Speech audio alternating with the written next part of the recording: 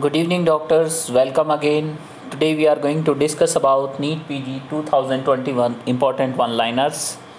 This is part 17. Let's start.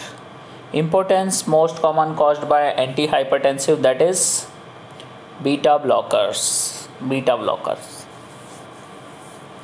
Best investigation for detection of bone metastasis is by bone scan.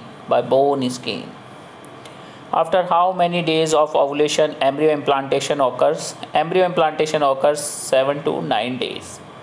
Okay.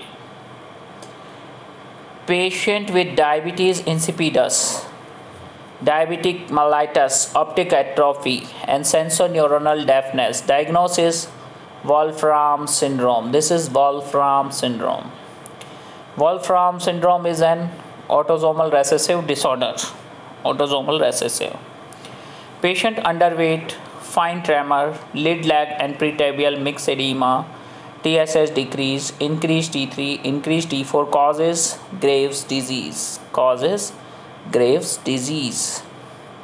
Microalbuminuria, treatment by ACE inhibitors. Common cause of polyuria and polydipsia is diabetes mellitus and hypercalcemia. Macroprolactinomas, when prolactin level more than 2000. Most appropriate treatment for macroprolactinomas is monitor and serial imaging.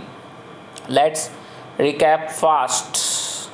Importance most common caused by antihypertensive, beta blocker. Best treatment for detection of bone metastasis is bone scan. After how many days ovulation embryo implantation occurs? 7 to 9 days. Patient with diabetes insipidus, diabetes mellitus, optic atrophy, sensorineural deafness. Diagnosis is Wolfram syndrome. Wolfram syndrome is autosomal recessive disorder. Patient underweight, fine tremor, lid lag, pretibial mixed edema, TSH decreased, T3, T4 increased. Diagnosis: Graves' disease. Microalbuminuria, treatment ACE inhibitors. Common cause of polyuria and polydipsia, diabetes mellitus and hypercalcemia. Macroprolactinomas, when prolactin level more than 2000. Most appropriate treatment for macroprolactinomas is monitor and serial imaging. So guys, I already finished with this. If you have any queries, any question, you can ask me, and if you're new on my channel, please subscribe it, and if you like this video, put like on it. Thank you, good day, goodbye. That's all for today.